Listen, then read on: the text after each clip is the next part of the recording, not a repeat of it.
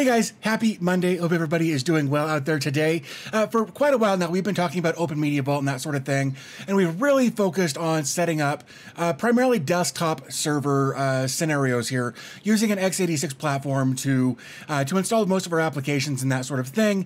And I've had a lot of people request Raspberry Pi specific content. So I actually want to start that series. In fact, over the weekend, I put out a poll on the channel asking if you guys would rather see me do more Open Media Vault stuff with Raspberry Pi or more just standard operating system like Ubuntu, setting up a home server that way. And it was about a 60-40 split after a few hundred votes. And you guys are definitely encouraging me rather to continue to use Open Media Vault for these tutorials. So that's what we're going to do. We're going to start a whole new series here using Open Media Vault, but on a Raspberry Pi instead. Now, I want to be just straight up front about this. Basically, this entire series was sponsored by Argon 40. They actually provided me with a couple of these Argon 40 M.2 cases. These are actually really neat. This is what we're going to talk about today in this video. Also, Sabrent was cool enough to send over a 2 terabyte M.2 NVMe drive, as well as an enclosure for that drive, so we can have a couple of terabytes of external storage for our setup. So I think that kind of covers everything that I wanted to cover there. So let's jump over to my desk and take a look at setting up the Argon 40 M.2 Raspberry Pi 4 case. So here we are on my fairly dirty desk, thanks to my cats. We're taking a look at everything that we're going to use to set up this Argon One M.2 case. So this is actually the bottom that I'm holding right here, where I'm going to put in this Silicon Power 2280 SSD. Now, the reason they went SSD over NVMe, I was told, is because the NVMe drives put off more heat, and the SSDs put off less heat. So they did that as a temperature-saving measure. Now, I will say that this drive is something that I purchased.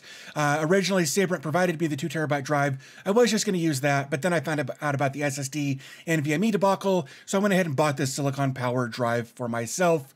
Here is the Raspberry Pi 4 8 gig model that I'm plugging in the Argon One expansion board into. This is going to be a pass-through for audio and video. What I do like about this is that it's got full-size HDMI ports for both Video 1 and Video 2. So the next thing that we're going to want to do here is actually, in this little bag, there are some accessories. A couple of those accessories that we're going to want to put on here are the thermal pads that they've included. If you end up not having these or need to swap something out or whatever, you could use thermal paste, but they've included some thermal pads. So that's what I'm going to use here to put on a couple of these aluminum plates that are actually built into the case. They make full contact with the GPU and the CPU, I believe, and they do a really, really good job of transmitting heat. So we'll go ahead and get those on there, and then we can actually put the Raspberry Pi in the top of the case. Now, what's nice here also is you'll notice that there is a little like 20 or 30 millimeter fan there that's moving air around inside the case. It actually plugs directly into those GPIO pins and is controlled there. There is some software that you can install that will allow you to control the fan curve to a certain degree, where you can have it either always on, or you can have it adjust the fan speed based on temperature. At least with a couple of settings there, and it's really easy to use and set up. So you will want to make sure that you take your micro SD card out, as you will not have access to it once the case is put together.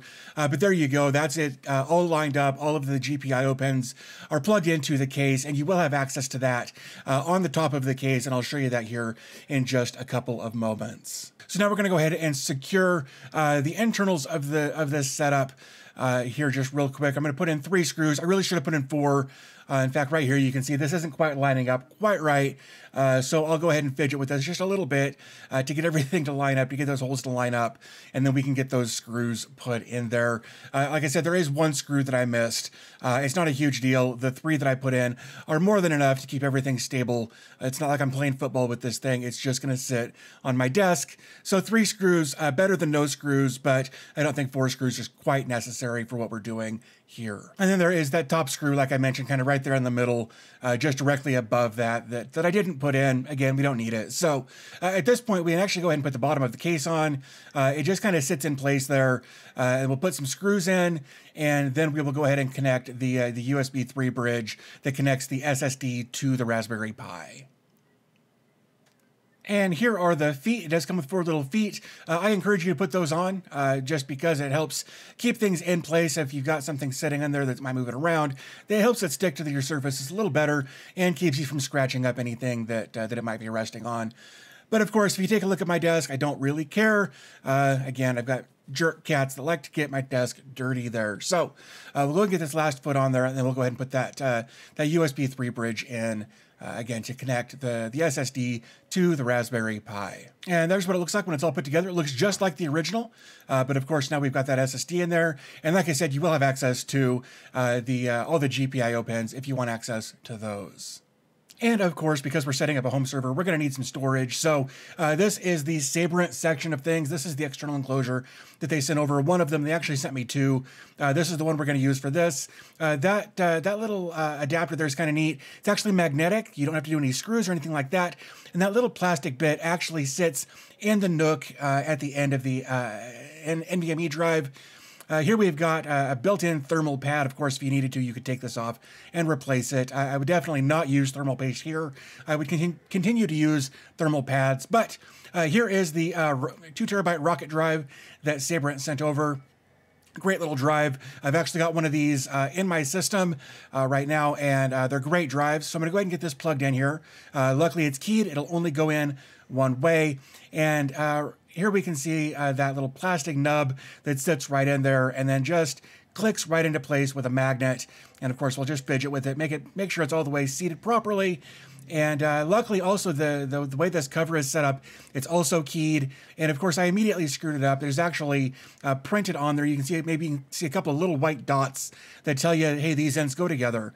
Give that a little quarter turn, and it's all locked in place, and it is not coming apart. Very, very sturdy setup right there. Okay guys, so there you go. There is the hardware setup that we're going to use for our upcoming videos. Now, I've already done a video on how to install OpenMedia Vault on a Raspberry Pi. So we're going to kind of skip that. I'm going to link to that in the description down below.